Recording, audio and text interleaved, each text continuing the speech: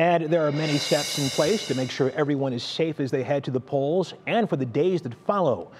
Brandon Simmons has details on the effort to head off any possible disturbances. From New York City to North Carolina, cities across America are preparing for potential unrest as Americans head to the polls on Election Day. The Cleveland Division of Police has a plan in place to ensure that everyone who comes to vote will be able to do so safely and orderly. Here at home, law enforcement agencies are partnering to make sure you're safe as you cast your ballot and in the hours and days that follow.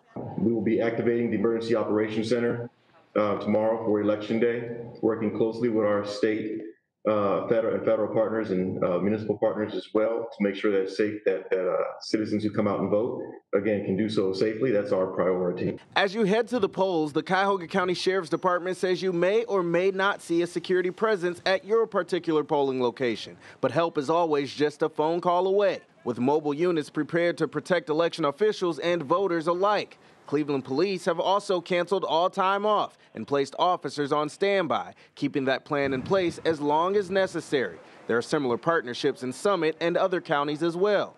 And don't forget, voter safety also includes wearing a mask. As they stand in line and wait to vote and as they enter voting centers, that's going to be very important. COVID is on the rise, and we need to continue to be vigilant in combating that.